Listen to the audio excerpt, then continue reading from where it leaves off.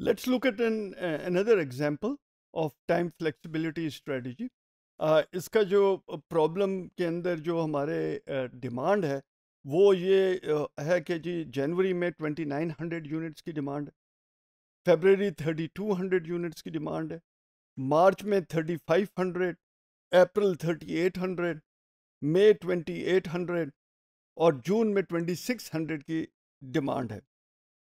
इसके अंदर 8 आवर की शिफ्ट, एक शिफ्ट पे काम हो रहा है, and there are 25 days per month जो प्रोडक्शन डेज हैं.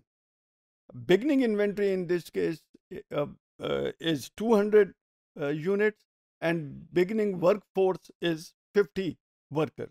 तो ये हमारे पास डाटा अवेलेबल है. इसके अंदर अगर हम देखें तो इसके अंदर एक जो कंस्ट्रेंट है वो ये है कि जो ओवर टाइम है वो 25% ऑफ द रेगुलर टाइम से ज़्यादा हम यूटिलाइज नहीं कर सकते. So that is the maximum limit जो हमें अवेलेबल है ओवर टाइम. और दूसरी जो रिक्वायरमेंट है वो ये है कि जो हमने लेवल वर्कफोर्स मेंटेन करनी है वो लोएस्ट डिमांड पीरियड के हिसाब से मेंटेन करनी है. दैट मीन्स कि जून जो कि लोएस्ट डिमांड पीरियड है इस केस में, जून में जो डिमांड है उसको रेगुलर प्रोडक्शन के ज़रिए ये वर्कफोर्स मीट कर सके. तो वो इस केस के अंदर जून की हमने रिक्वायरमेंट लेनी है. और जो आउटस्टैंडिंग डिमांड होगी वो सब कॉन्ट्रैक्टिंग के ज़रिए हम मीट करेंगे जब हम ओवर टाइम फुली यूटिलाइज कर लें.